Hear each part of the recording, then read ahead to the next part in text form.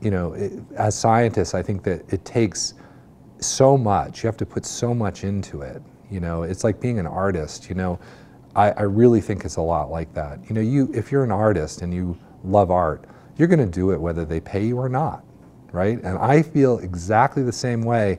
I feel like we should pay scientists. We should create more opportunities for them. Obviously, we should make it easier for them to get funding. This is ridiculous.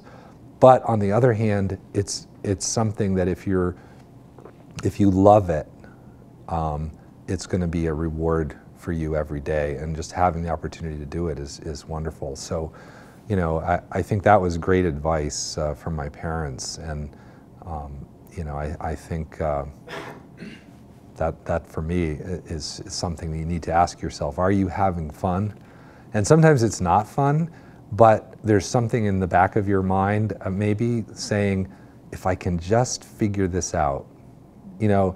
And then when you do, if you finally do make sense of that thing, man, it's so much better because it was hard.